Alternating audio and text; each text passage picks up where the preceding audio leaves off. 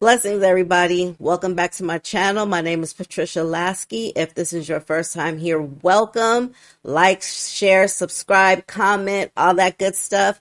Listen, I know that a lot of you are excited about getting married. I know that many of you, the Lord is calling you into marriage. You have already found your spouse.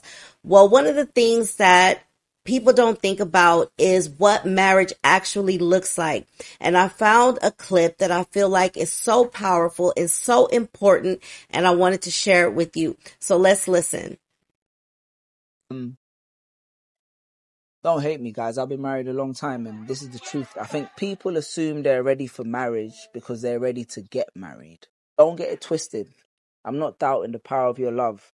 But if you're serious about marriage, I want to hear about something other than love. Love is the icing on a giant cake, and sometimes it spreads too thin.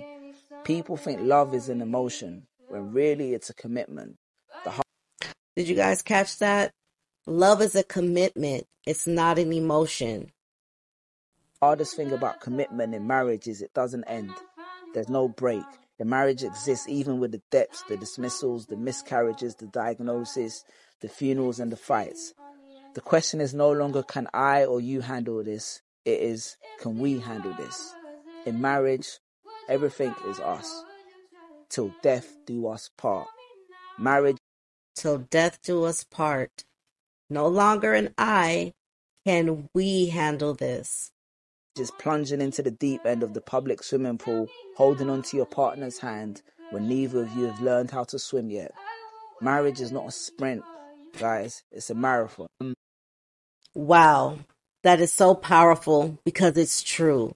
You know, I think people underestimate the process of the two becoming one.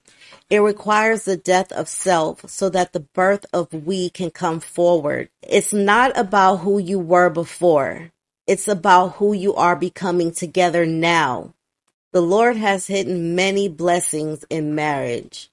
Don't let anybody deceive you or discourage you about marriage. Marriage is a blessing and it is beautiful. And if you use the tools that God has given you, if you use the resources that He's given you, you can have a successful marriage.